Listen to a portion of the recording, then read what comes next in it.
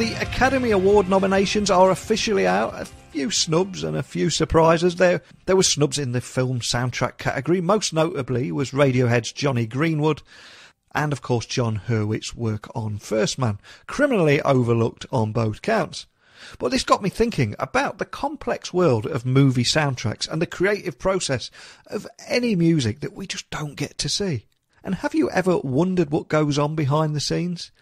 And if you have, would you dare take a peek behind the curtain?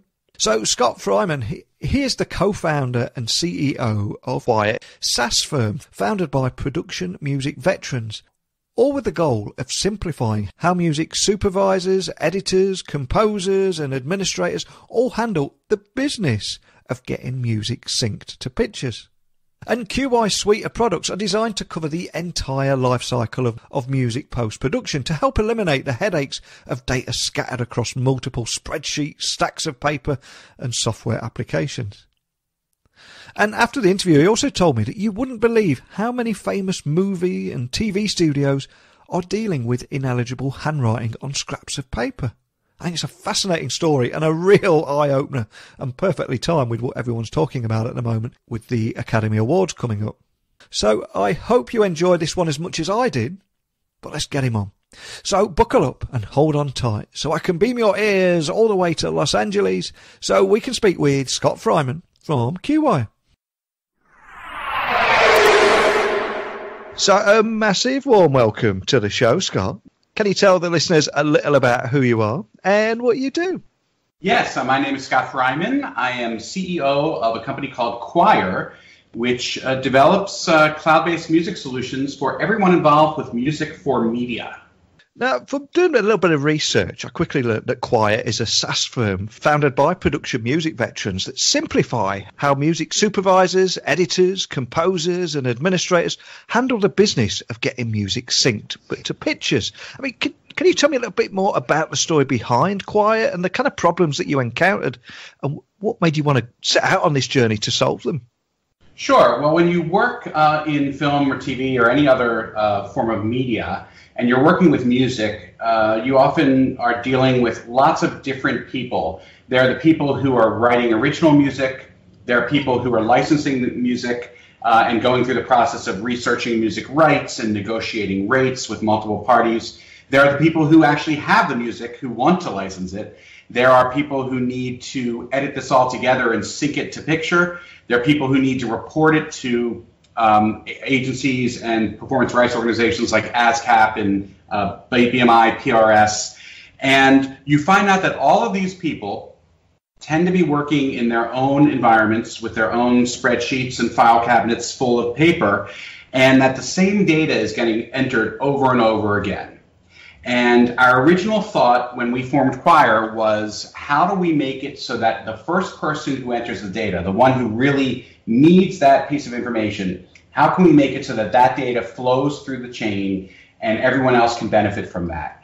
And cut out a lot of the data entry, make everything run much more efficiently, cut costs, help improve people getting paid for their music, and so forth. And so that's what we've been doing with Choir, and we have a pretty broad vision to tackle this across all different verticals in the media space.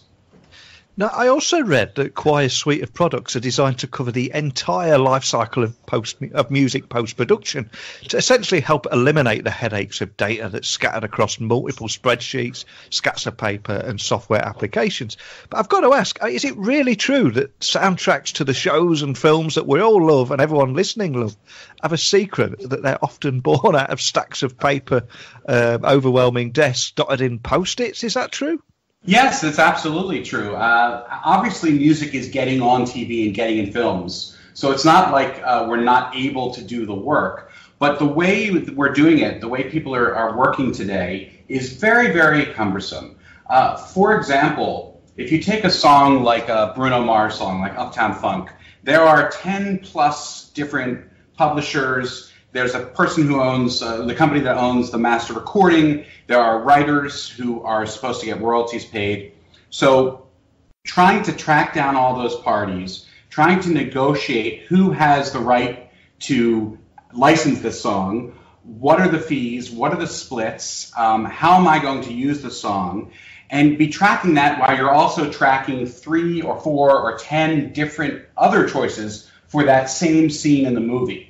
The way people are traditionally doing that today, a lot of spreadsheets or Google Docs and a lot of paper, because there are letters that go to the holder of the master, for example, the record label. Then there's a letter that comes back from the record label. Then there's a confirmation back that I got your letter and I agree to the price. Then there's a letter that says I'm actually going to use the song now. And all of these pieces of paper are stored in someone's manila folder. So if you're not at your desk, if you're not there with the paper, you can't get access to it. And anyone else in the chain who's trying to get budgets together, people further up the chain in the studio, are reliant now on those people who have those spreadsheets and those paper files to funnel up the information. So it's a process that is working today, but working incredibly inefficiently. And for many people listening, they'll be blissfully unaware that their favourite soundtrack is actually part of a $4 billion a year industry with more than 2 million musical works licensed annually. But can you set the scene a little and help the listeners understand how the whole process works? Well, it's music rights are very, very complex. And depending on what country you're in, where the writer and the publisher and the record label are located, whether this is airing on TV or in a movie theater or in a video game, the rights and who gets paid are different. But in general, you're paying a right to the person who owns the recording of the song. You're paying a fee to the people who own the publishing of the song, the right to let you use that song in what's called sync, meaning against picture. And then you're ultimately paying royalties to the people who wrote the music and, again, to the publishers. And so in order to complete a transaction, to put music in a TV show or in a film, you have to identify all those parties. You have to find out what percentage ownership they have, where do I mail the checks, and all of that. And so there are all these different people, and those dollars add up quite a bit.